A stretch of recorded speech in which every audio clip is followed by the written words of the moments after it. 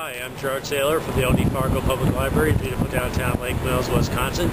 You know, I didn't say it was a good idea. It doesn't necessarily mean it was a bad idea. Anyway, right now I'm on the roof of the library. That background noise you hear is an air conditioning unit about 10 yards to the back on the right. And I've got a double video here for you. I have a book to recommend, and I also have some boxes to open. So, it's actually a new knife I got. A Spyderco with a bunch of lint stuck in the locking mechanism. Goodness gracious, look at that. Anyway, it's a new knife. It's a Spyderco J.D. Smith Sprint Run. This is a big box with probably just one or two items in it. Let's see. Go Tree, Leave This Town. I have no idea what that guy is. And The Wiggles Go Bananas, with the new yellow guy, or blue guy. One of the guys had a chronic disease and quit the group. Up next here is large print, probably. Yeah, a bunch of large print. Knockout by Coulter, A Rogue of My Own. Basically a bunch of chick books, except for Killer Summer by Wrigley Pearson and Devil's Punch Bowl by Greg Iles.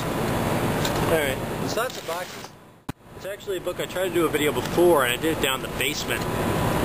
And the sound down there was absolutely horrible in this bad light. And so instead I'm actually up on the roof where there's plenty of light and still bad sound, because there's a air conditioning unit on the roof about 10 yards to the back on the right that's giving off a bunch of background noise.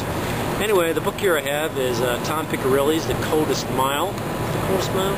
The sequel to The Cold Spot, which I plugged once before in these little video things. And I'm not saying that Piccirilli is a genius. I don't want to label him that kind of way, but pretty much all the indications point to yes.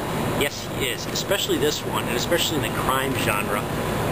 This is a sequel to the previous book, Coldest Mile, or The Cold Spot, which is about Chase, who from the age he was 8 years old to about 18, he was raised by a sociopathic professional criminal grandfather.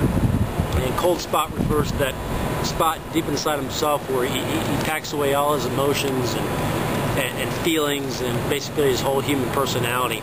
But he needs to recover that cold spot when he broke away from his grandfather when he was 18, ended up marrying a deputy sheriff, and his deputy sheriff wife is murdered during a jewelry robbery. And he has to bring that cold spot back on his quest for revenge, in which he also enrolls his grandfather to help him out. Well, at the end of that, Chase was pretty broken down, suicidal, damaged from a couple gunshot wounds.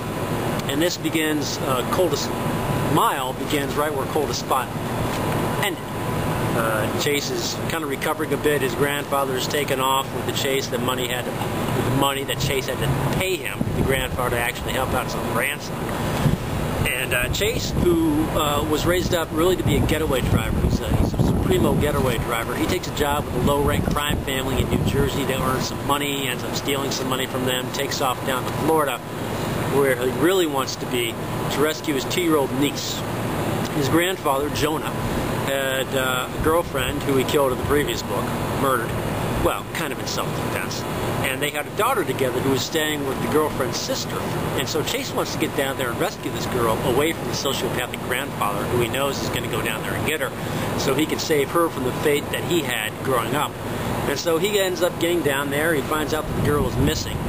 And she ended up going missing, and the rest of the family was murdered, including a 5-year-old boy, and stuck in a swamp down there in Florida. And at the same time, Chase is also trying to contact his grandfather. He can't get it to him through the usual channels, and so he kind of goes into the Orlando, Florida underground crime families, kind of moving around to try to contact his grandfather. And the whole time, Chase has always been the utmost professional as a crook. But now he's suicidal. He's really depressed. He's really worried about his 2-year-old niece. And he's really mourning his wife and the fact that his wife and he were never able to conceive a child. And so he kind of looks at his niece that way as an opportunity to kind of get that back as something that he never had, something he lost. And so the real thing here is all about Chase.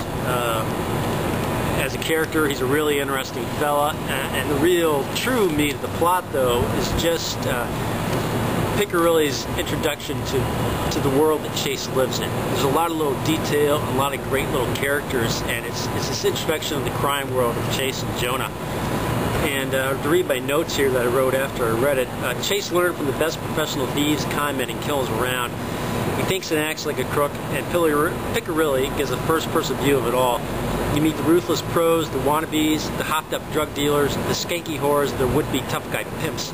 Piccirilli is brilliant in bringing that underworld setting to vivid and dangerous life. And that really goes for the first one, too. You can read them both together. They're pretty quick reads and really fantastic crime novels. There's a bit of unpleasantness there, you know, if you don't like a lot of shooting, and, you know, just generally bad people. And the fact that Chase has worked his way out of that, and then he's forced to go right back into it again and deal with real scumbags. And at the end, there's a real good chance that there's going to be a third one in the series, assuming the publisher will pick it up. Anyway, I'm Gerard Saylor, LB Fargo Public Library, beautiful downtown Lake Hills, Wisconsin, and I'm up on the roof.